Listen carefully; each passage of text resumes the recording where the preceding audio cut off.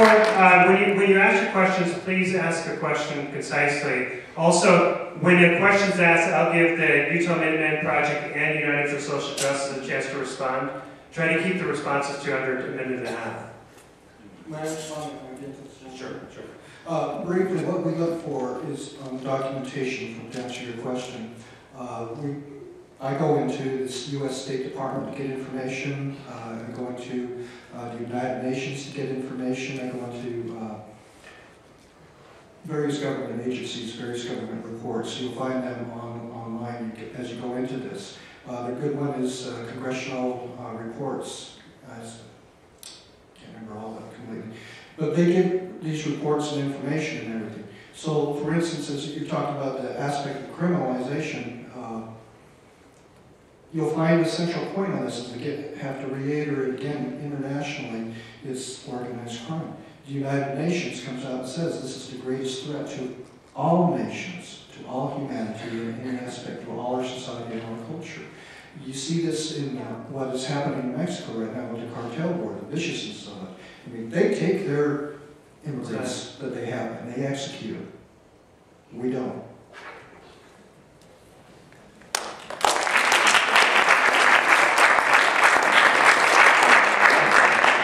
Would United for Social Justice like to respond as well? Just in terms of what sources we use, I guess, then. Personally, in the information that I prepared today, I have some other copies of my paper that I wrote up that I gave to one of my colleagues. So again, if afterwards you want to grab one, let me know. But some of the sources I cited today were the Wall Street Journal, the New York Times, even Fox News, the Congressional Budget Office, the National Bureau of Economic Research. Generally speaking, I just try to stick with, or the Cato Institute was another one, just try to stick with, credible economists that have PhDs and teach at good universities and or work for the government. So similar to Mike. So. In addition, yeah, you know what, other countries do execute their immigrants. By what standard is morality that other people do bad things too, so it's okay if we do it? Or somehow we're valorous because we don't do the worst atrocities against immigrants. I don't know. I don't really look to Sudan for my moral compass, but I guess if that's what we've been reduced to, then I think we're in certainly a sad state of affairs. No offense to anyone who's Sudanese, just their government is cartoon.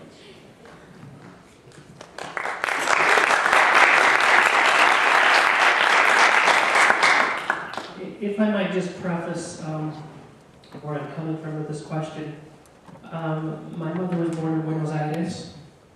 Her grandparents are from Italy and France. My father's born in LA, in the Barrio, but he's white, and his dad's born in Norway. My father-in-law is Dutch Indonesian and African. My mother-in-law is Mexican, of Spanish and Native American descent. And I've lived in 3 countries and 6 states. I think I'm pretty uniquely qualified that in my life history. Please ask your question. And the reason why I was reticent to stand to the Pledge of Allegiance because I didn't think it was sincere. It was a gag. Yes, sir. But I think there needs to be some preface. The 3 gentlemen on the left have been very respectful. You have been defensive and argumentative and accusative and attacking from the jump. So you talk about the organized crime. So now let's talk about organized crime in the World Bank and Monsanto and Del Monte, and explain to me how that's any different than the organized crime that you're talking about.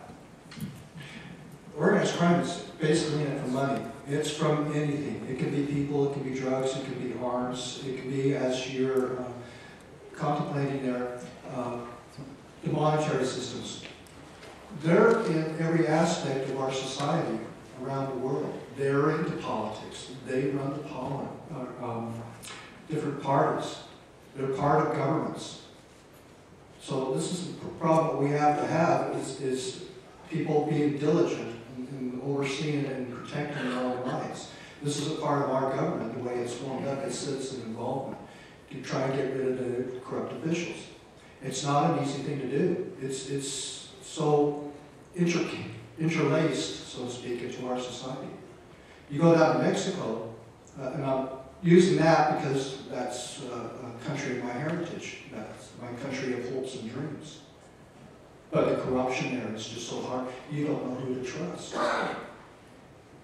And I'll give an example. Mr. Lucero went with it when you gave $50 to a police officer to let you go through a traffic stop. I've been through that. You know, when you got two M16s pointing at you and they're asking me for my identification and who I am and everything, and my cousin's busily trying to defend and tell me who I am and everything, and I'm visiting on a trip. And then in order for him to get us to go on the road is for him to place a $50 bill in the officer's hand as he turns around and puts his hand through the window. That's the corruption that you're finding. So it's worldwide, it's global, it's in the high positions. But we have to work together to get rid of it.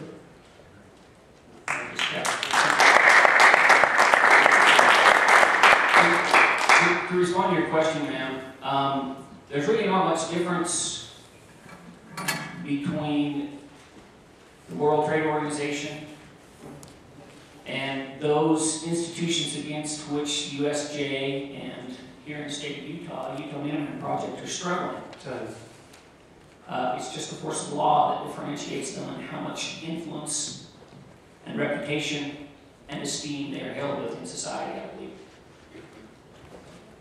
The United for Social Justice has 2 minutes to respond. Thank you very much. Also, if we could ensure that the next, in the sake of parity, if only people supportive of the Minuteman Project could raise their hand, because we've had 2 questions that, as I see it, were somewhat less than favorable.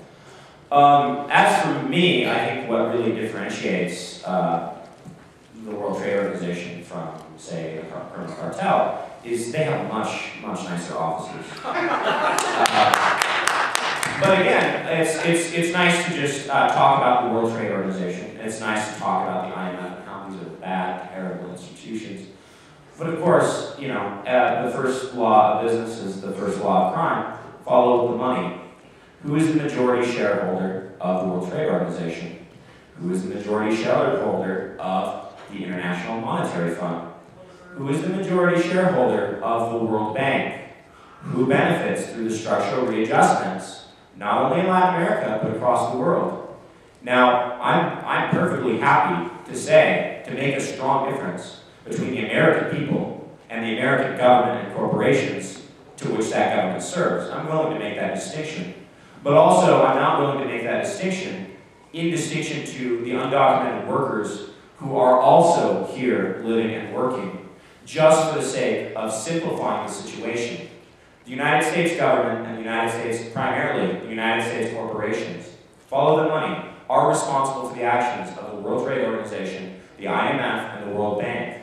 And until the American people force the American government to put its house in order, it is hypocrisy of the highest order to demand that the poor and the destitute be criminals simply for looking for a better life.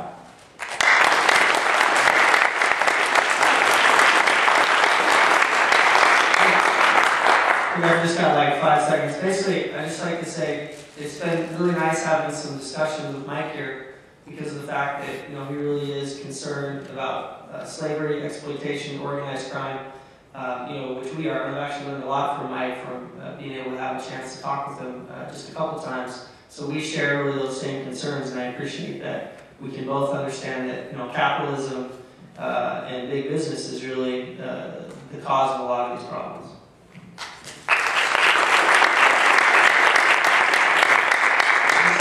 For the record, I think we've had 1 question that was somewhat favorable to United for Social Justice and 1 favorable to the Utah Minuteman Project. But please let the person with the microphone know whether you're going to ask a question favorable to one of these organizations. The next question.